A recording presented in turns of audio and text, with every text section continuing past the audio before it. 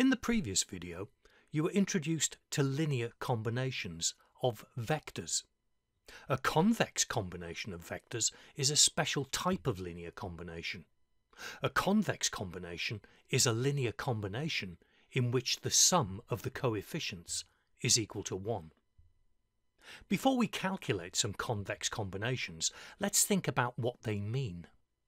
Consider the vectors u and v, rooted at the same origin in two-dimensional space.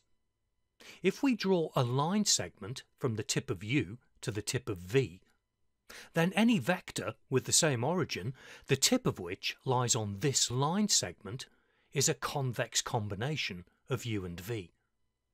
The set of all convex combinations of these two vectors is known as their convex hull, or their convex envelope. And if you think about it, there are an infinite number of convex combinations of these two vectors.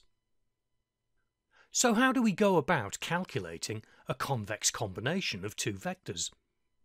You've already seen that a linear combination of two vectors can be described with the expression w equals s1 times v1 plus s2 times v2, where v1 and v2 are different vectors and s1 and s2 are scalars being applied to those vectors. Similarly, we can describe a convex combination of two vectors with the expression q equals alpha times u plus beta times v. It's the same expression with different symbols. However, for a linear combination to qualify as a convex combination, there are two conditions. Firstly, alpha plus beta must be equal to 1. Secondly, both alpha and beta must be greater than or equal to 0. Let's calculate a convex combination of these two vectors with coefficients of, let's say, alpha equals 0.25 and beta equals 0.75. They add up to 1 and they are both bigger than 0. We can now substitute the vector coordinates and the coefficients into the equation, and when we perform the calculation, we produce a new vector, q, the tip of which lies on the line segment connecting the tips of u and v. Notice that the line segment connecting u and v has been split in the same proportions as alpha and beta, namely 0.25 and 0.75. Let's see another example with the same pair of vectors. This time alpha is 0.5 and so is beta. As before, they add up to 1. When these coefficients are substituted into the equation and the same calculation is performed, we generate a new vector with coordinates 5.5, 3.5. Notice that this vector also splits the line segment in the same proportions as alpha and beta, namely in half. Here's one more example with these two vectors. This time we'll split alpha and beta in the proportions 1/3 and 2/3.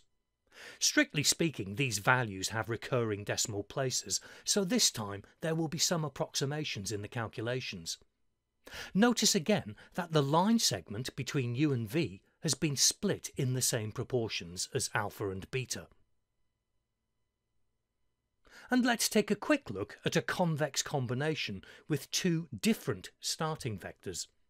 This time u and v both have negative coordinates. The coefficients are again 0.5 and 0.5. As before, the tip of the new vector lies on the line segment connecting the tips of u and v.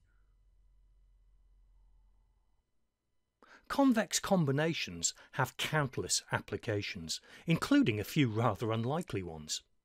For example, in the field of metabolic engineering, the network of chemical reaction pathways inside a living cell can be modelled with convex combinations of vectors. These can then be manipulated to mass-produce new substances, such as medicines and food. Convex combinations can be used to calculate and control the forces generated by the grip of a robotic hand or a bionic prosthesis. Convex combinations also have an important role to play in computer games programming. For example, to calculate the damage done by a shotgun blast in a 3D shooter.